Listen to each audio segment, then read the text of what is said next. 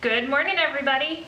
Today we're going to walk you through our top 10 camper DIY upgrades and modifications. In this video, we're going to show you all of the unique customizations we've made to our Rockwood A192 high wall camper that help us get the most out of our RV and our trips.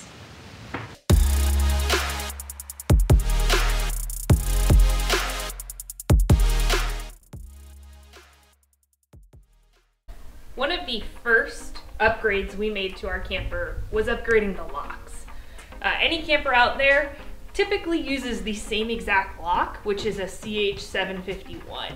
Not only are these locks cheaply made, but they all use the same key, so there's very little security provided from other campers. What we chose to use is what's called a tubular cam lock. These are the ones that you will see on a variety of different vending machines. My favorite part about a cam lock is you can always tell which way to put it in. It's a very smooth turning motion.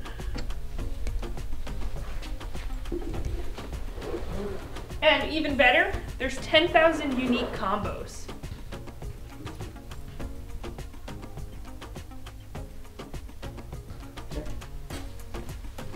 And closing it is just as easy.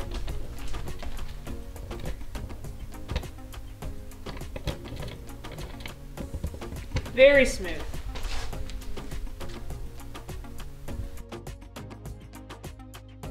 One of the fastest modifications we made was to the boards that we put underneath our camper jacks.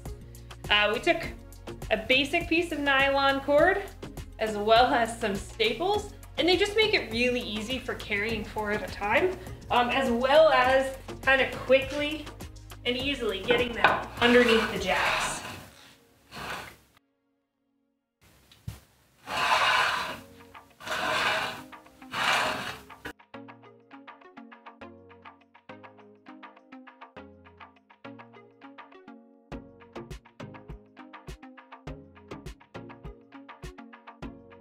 So the next few hacks we're going to talk about are our storage hacks for inside the camper. The first one is this set of Vesken Ikea shelves.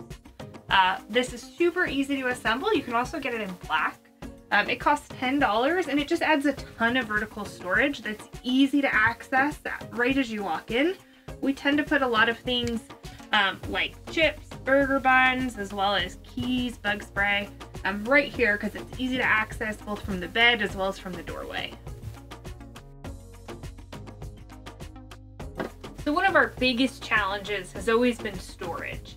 The dinette for us was kind of our go-to place for clutter in the camper. So we decided to reduce the size of the dinette and install 3 Ikea storage cabinets.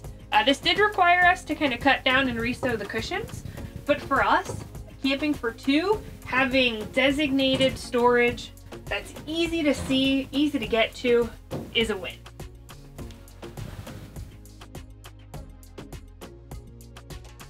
One of the biggest complaints about the dinettes for A-frame campers is that it's really tight.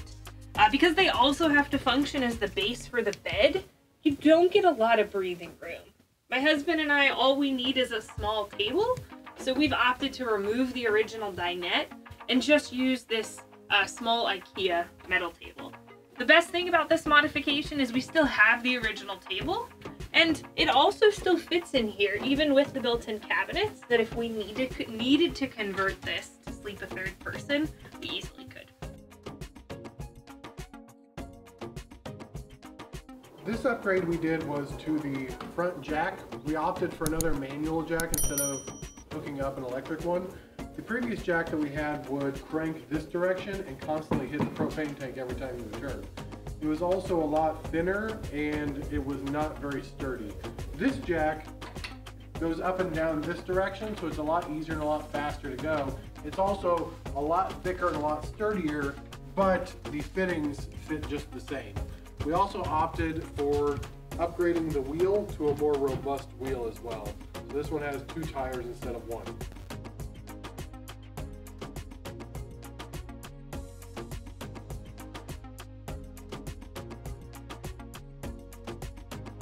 This addition we made to add an antenna to the camper, so that way on rainy days we could get better TV signal. For this, we added one of these omnidirectional antennas. We'll have a link in the description for some similar ones that we found, and we've just attached it to our Yakima bike racks here. We're able to easily adjust it. We could even mount it on the taller one if we needed to, but it also lets us easily take it down and store it when needed. So this one goes along with the antenna. We originally had a TV just on the countertops here, but it took up a lot of space. So we got this mount, which you can see in another video how we set it up, but it makes it very easy to just take the TV on and off. So whenever we need to store it, we just put it on the bed, collapse the camper, and we're good to go. And then to put it back up,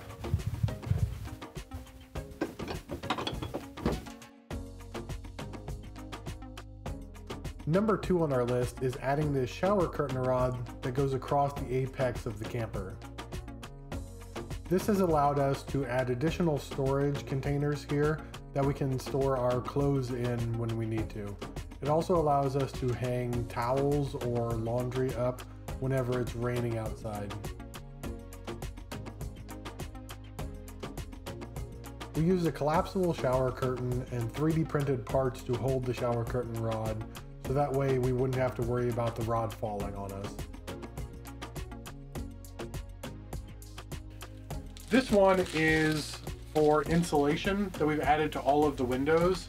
They're just held on by simple Velcro command strips.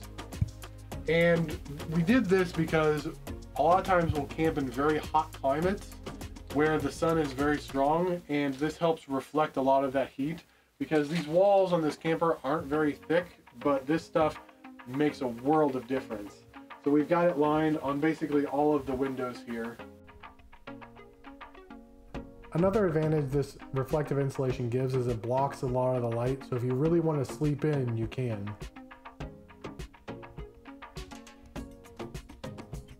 Thanks everyone for watching. Hope you enjoyed this video. If you want to help out the channel, go ahead and like and subscribe, and we'll see you next time.